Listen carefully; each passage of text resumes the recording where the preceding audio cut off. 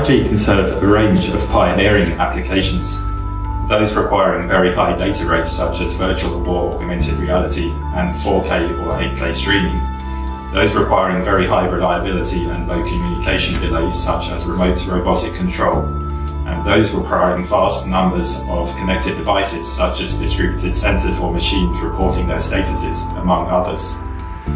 Each of these applications has very different spectrum requirements.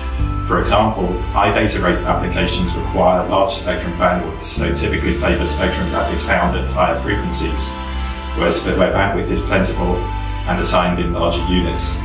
Conversely, applications requiring high reliability and availability might favour lower frequency spectrum, given that transmissions at such frequencies can cover much wider areas and more easily penetrate deep into buildings or other difficult to reach places.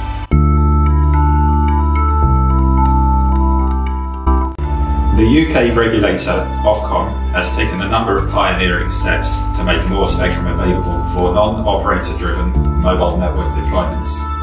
First, Ofcom has identified 4 specific subbands, all under the footprint of 5G, and licenses access to those subbands on a per base station or small area basis.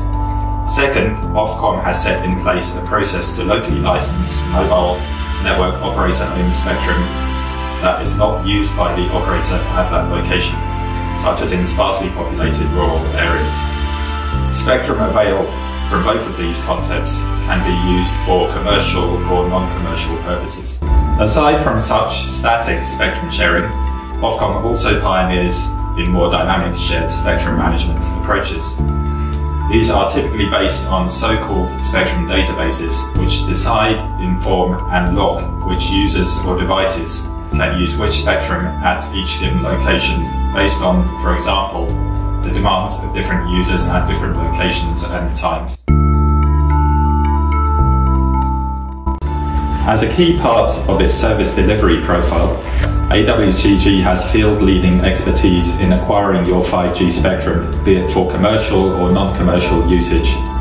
Taking into account the pioneering shared and local access spectrum innovations in the UK and elsewhere, as well as conventional spectrum, AWTG has extensive experience in the selection of appropriate spectrum for your application, applying for and obtaining spectrum licenses, and facilitating access to spectrum, such as negotiating with current spectrum owners. Moreover, AWTG and its members have pioneered in the development of shared spectrum management technologies, such as database-driven management, and are willing to discuss scope for tailoring those technologies to your particular applications.